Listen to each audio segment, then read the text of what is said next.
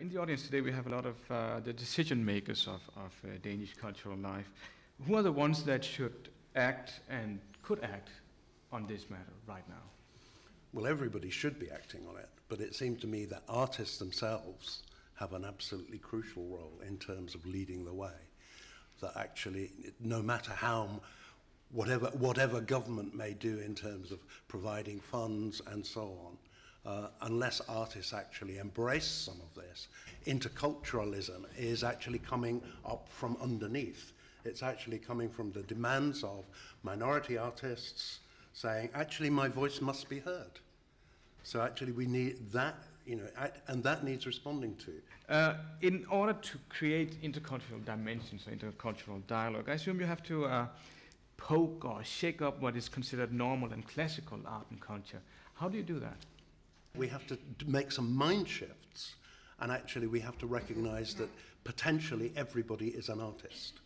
Now that challenges major notions of the conservatoire tradition, the 19th century traditions that artists are somehow blessed by God, it's laid on their heads and somehow talent emerges from nowhere, some kind of Greek notion, or a Mandarin version of the arts where an elite decide what is important art. And actually we have to challenge some of those notions and say, well, if everybody is an artist, we need to, it's one of the things I was trying to say, we do need to shift pedagogy, that actually, in dance, Western tradition talks about how things look. Actually, what about how things feel? And I think we need to play around with who can be an artist, who gets access to it, who has a voice, how is that voice given room to grow and develop and speak out. And I think we need to think of, that we've developed an elite, that here are some artists, actors, dancers, musicians, painters, who are somehow cut off from society. And I would like them to recognize that they are citizens, neighbors, mothers, fathers, brothers, daughters, sons, and have all the other human attributes that the rest of us have, and should be relating to us in their full humanity, not as this kind of to the side. And it's about re-engaging art inside society rather than keeping it at a distance and somewhere separate in these separate institutions. So the large cultural institutions in Denmark, they should actually open up for the underprivileged artist, if you may. I think there are real examples, of orchestras who've absolutely changed the canon of their work to include a much more diverse range of music. In my own city of Birmingham, the City of Birmingham Symphony Orchestra, after years of the music world saying, our audience is dying, it's all old people, young people aren't there, doesn't represent the diversity of society. Actually, if you go to a performance of the City of Birmingham Symphony Orchestra, it has loads of young people there.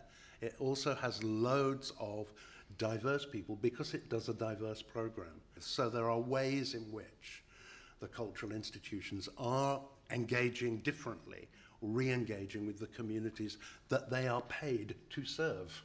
They are not paid to serve an elite upper and middle class audience. They are paid by the state to serve the whole of the population. So part of the strategy could be that the large cultural institutions should actually set aside space, time and place, money to provide for the intercultural dialogue. Well, actually recognize who's in the community.